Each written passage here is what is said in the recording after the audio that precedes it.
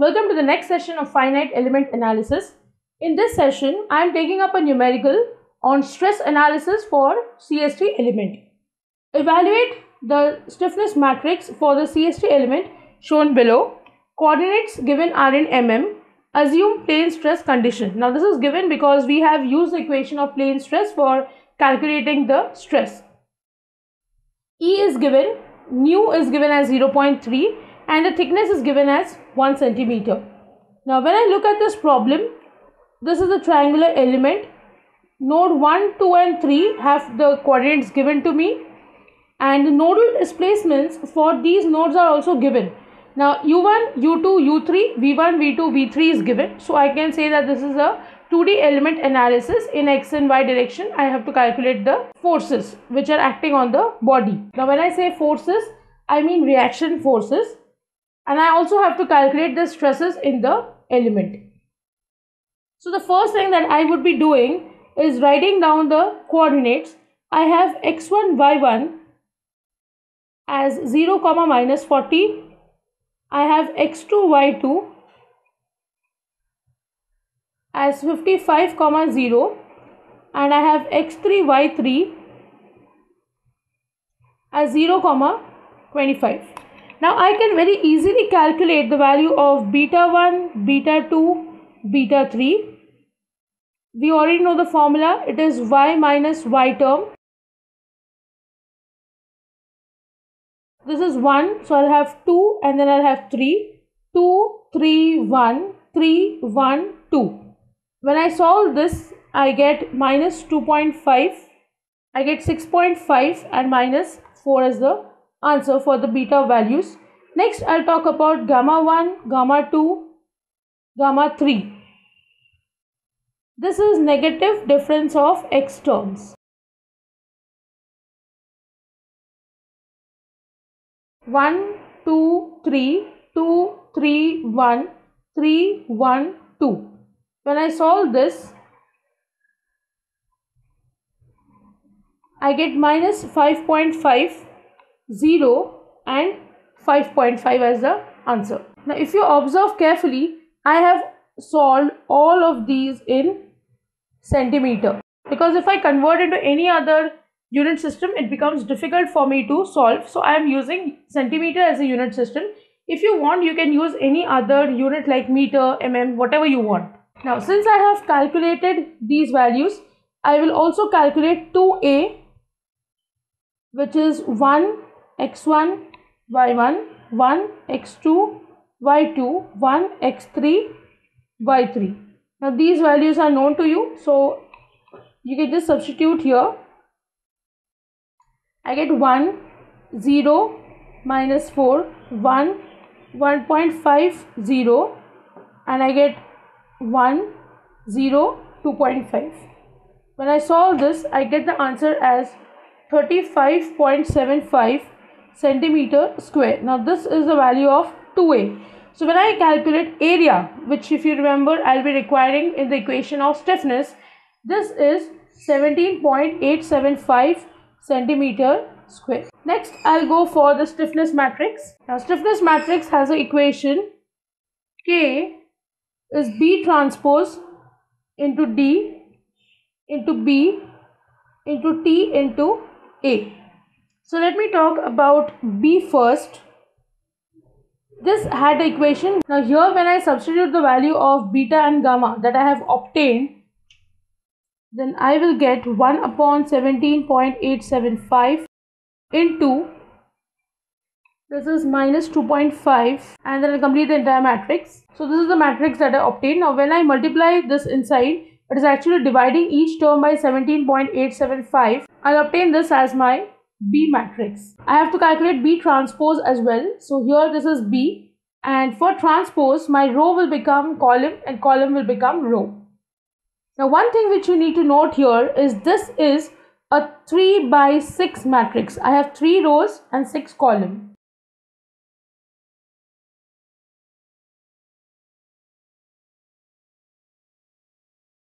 This is my B transpose. This will be 6 by 3 matrix because I have 6 rows and 3 columns. Now another term which is required here is D. I had an equation for this as well. So D was E upon 1 minus nu square. I had 1 nu 0, nu 1 0, 0 0, 1 minus nu by 2. When you look at the question, your value of E is given as 200 gigapascal. Now I have to convert this into Newton per centimeter square. This, if you observe, is 200 into 10 raised to 9 Newton per meter square. So this will be 200 into 10 raised to 9 Newton per centimeter square. Meter to centimeter is 100.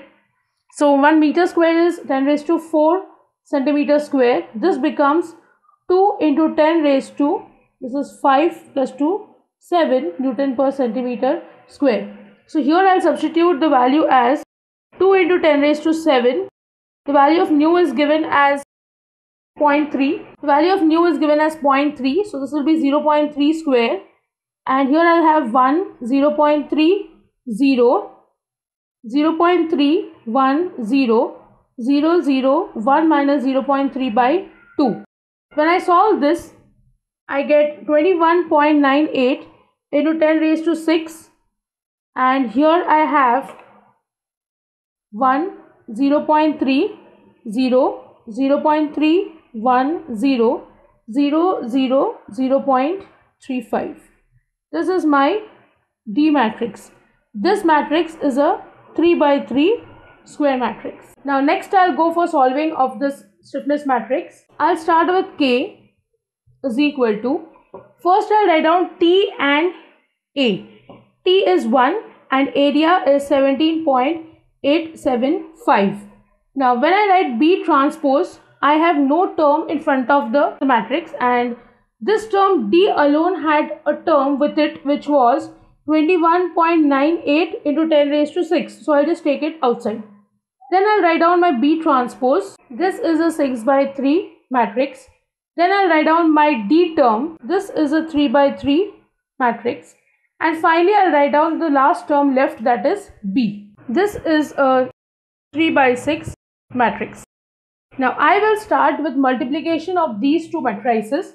If you observe, this B transpose is 6 by 3 and D is a 3 by 3 matrix. Now for multiplication of two matrices, I have already told you the rule, that is the number of column of the first matrix should be equal to the number of row of the second matrix.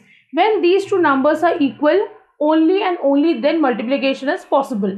And then further you can decide that the resultant matrix will have order by taking up the number of row from here and number of column from here. So my resultant of these two matrices will be a 6 by 3 matrix. Now this analysis before calculating is very important, because accordingly you will be allocating space for writing, which I told you before also is very important while solving FEA. And apart from that, you should know as to what should be your order of the matrix, and also if the multiplication is really possible. So when I start with this two, when I multiply these two terms, I get K is equal to 392.9 into 10 raised to 6. And then I'll be multiplying these two. Now I know my resultant is 6 by 3, which means I'll have 6 rows and 3 columns. So I can allocate the space accordingly at the start itself. So I have 6 rows here and 3 columns. I will be multiplying the first row, first column to obtain this value. If you see, it is 0.07 into 1, 0 into this term and this term into 0. So I got this number directly. For the next value over here, I'll have first row this value into this value and this value into this value, which should give me this number. So here I obtain minus 0.021. Accordingly, you can multiply first row, third column and get this value as minus 0.0539. Same way you can multiply second row, first column here, get the value, second row, second column, this value, second row, third column, this value. And accordingly you can solve and get the rest of the values. So I'll just show you the matrix now. So this is the matrix that I obtained. This is 6 by 3 and after multiplication of these two, this matrix is left. So I'll just write it down again. This matrix is a 3 by 6 matrix. Now I will be multiplying these two, as these two are only left. I'll check these two are equal. So my resultant is a 6 by 6 matrix.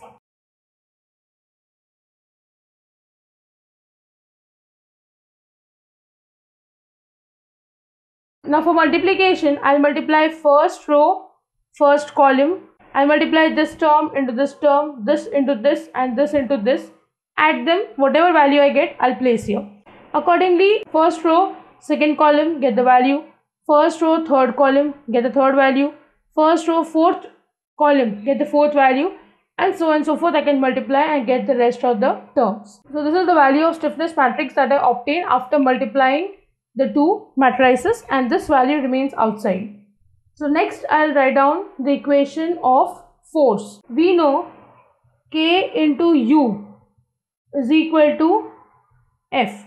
So I'll write down the equation of K. So I'll just multiply this value inside and multiply with each of the terms. I'll just take 10 raised to 6 outside and I'll multiply the 392.9 inside, and I get the matrix as, so this is my stiffness matrix. Next I'll write down here U1, V1, U2, V2, U3, V3 is equal to, here I'll have F1x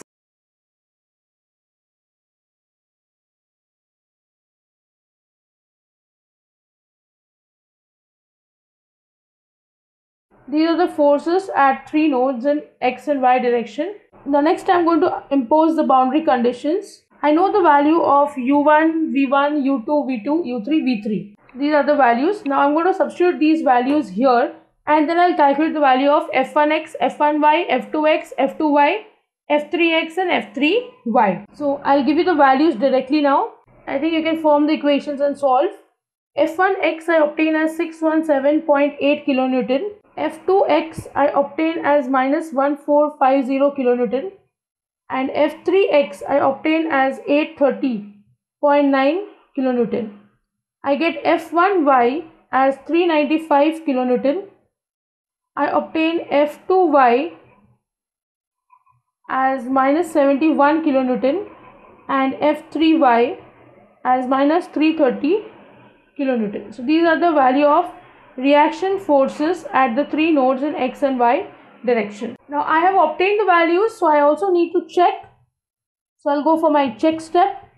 Summation of force in x direction should be 0. So I'll have F1x, F2x plus F3x. The value I obtain after adding the three values is minus 1.3 kilonewton. This is approximately equal to 0. And summation of force in y direction should be 0. So I'll add F1y plus F2y plus F3y. When I add the three values, I obtain 6 kilonewton. Now this can be also approximated to 0. Now you were asked why these are 0. They are not actually. But when you compare these values, you can approximately say that these are 0. So I have tallied or checked my solution. Next I'll go for stress calculation. I know sigma is equal to B into E, and this E is nothing but B into U. This is my sigma. Now I also need to calculate this Ex, Ey and gamma xy. This is B into U. So this value of B is something that is already known to me. I'll just rewrite. Now this is my B matrix. I also need to multiply it with U. So with this you can just write down it is U1, V1, U2, V2, U3, V3. Now these values of displacement are already known. So I can directly multiply these two matrices. If you want to know if multiplication is possible, this is a 3 by 6 matrix and this is a 6 by 1 matrix. So if you observe 6 and 6, they are equal. So my resultant matrix will be a 3 by 1 matrix. Now when I multiply this, I obtain 10 raised to minus 3 common. 20.4 with a negative sign, 0 and minus 2.8. This is 3 by 1 matrix. This is the value of Ex, Ey and gamma xy. Now this matrix I can multiply over here. The value of D matrix is already known to me. I have already calculated that. So when I just multiply these two, I'll get the value of sigma. So let me write down the equation of sigma elaborately. I'll have sigma x, sigma y and tau xy is equal to, the equation for D is 21.98 into 10 raised to 6. I have this 10 raised to 3 also, so I'll take it together.